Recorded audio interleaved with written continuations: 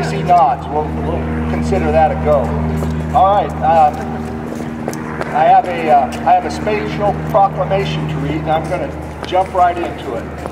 Whereas the month of October is the National Domestic Violence Awareness Month, and whereas home should be a place of warmth, love, tranquility, and security. However, each day in the state of Idaho, hundreds of victims of domestic violence and their children seek safety and services from community-based domestic violence programs. Whereas family violence is a crime that transcends race, religion, age, ethnicity,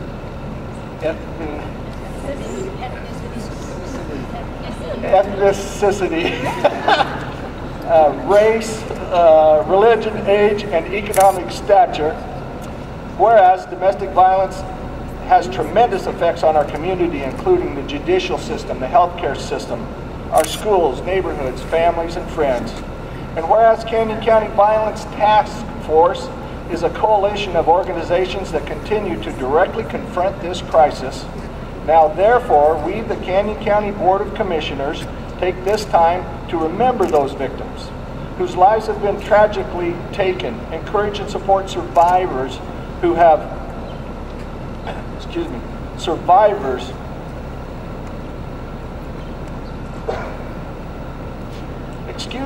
encourage and support survivors who have escaped abuse and address the importance and value of community connectedness to prevent and respond to domestic violence. We do hereby proclaim October as Domestic Violence Awareness Month and encourage all Canyon County residents to take an active role in addressing this issue in our community throughout the year, and especially the month of October 2013. Signed, the Board of Canyon County Commissioners, Steve Rule, Kathy Alder, and Craig Hansen. I'll now turn the time over to Sheriff Donahue.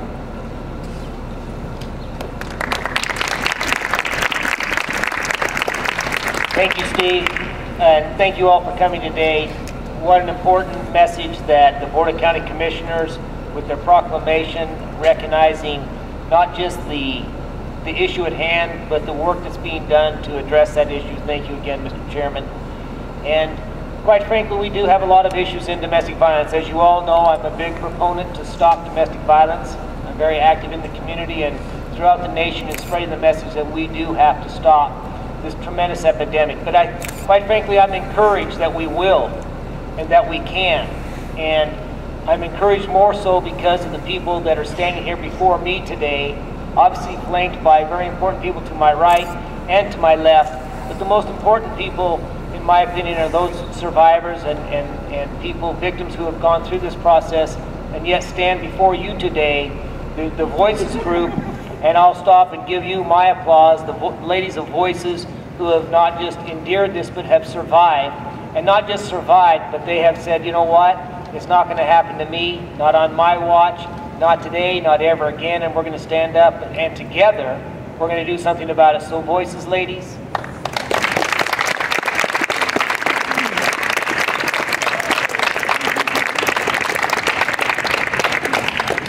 And I'd also like to add that I think that we are seeing a tremendous effort, not just countywide, but nationwide. I recently did a press conference with Governor Otter and the First Lady Lori Otter, and I was so blessed to be a part of their program and encouraged by the words they have to say.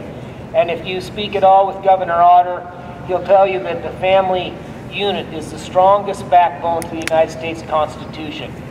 That if we break down the family unit, we break down the strength of this nation.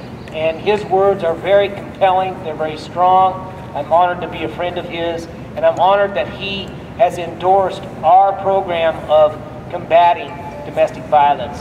So thank you, Alicia and Kim, for the work that you do. I will end with, I'm absolutely set in my mind that we will stop this, but we have to do it together. It takes each and every one of us. Divided, we are weak, but together we are strong.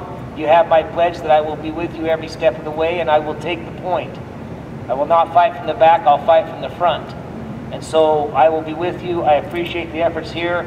Brian Taylor, our prosecuting attorney, and with that I'll turn the time over to him.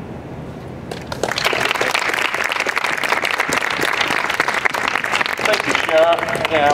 I always echo what the Sheriff says and always agree with him for the most part.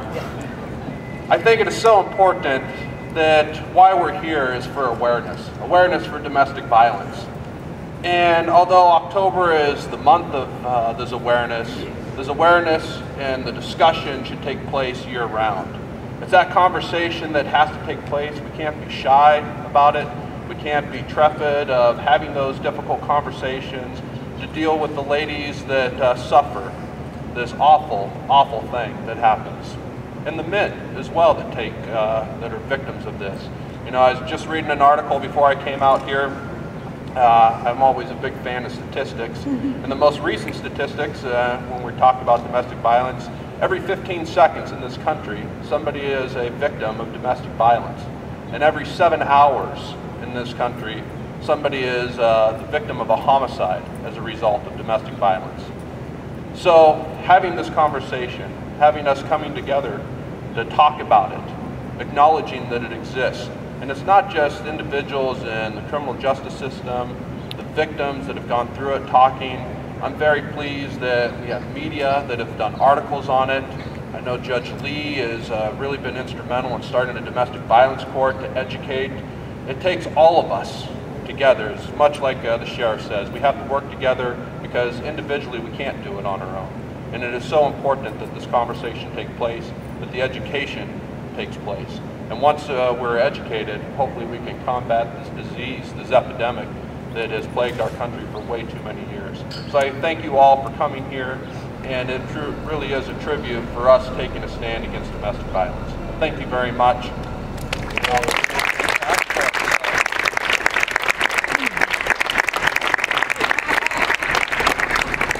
Like that? Yeah. Thanks. Love when you do that. I'm Kim Ivacek, and this year I have the privilege of serving as DV Task Force President, and I'm also Executive Director at Advocates Against Family Violence and Home Store Shelter.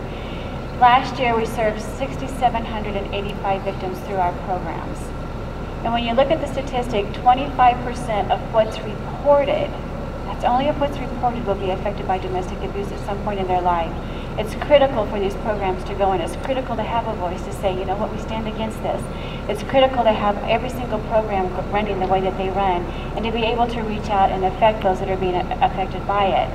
Our main focus right now is on prevention, and that is why we have our teen outreach program that we've started this last year, and we are working with Idaho Department of Juvenile Corrections, Canyon County Juvenile Corrections, Job Corps, and now Foster Care Program of Idaho have tapped into us as well, so that we can truly eliminate violence at a much younger age. If they're educated and they know that they have a choice and they can break that cycle, we're that much further ahead. So thank you each and every one for supporting every single thing that there is out there to stand against domestic violence. Judge Lee, thank you so much for DV Court. You guys, thank you so much for standing behind us in our efforts to eliminate violence. Thank you.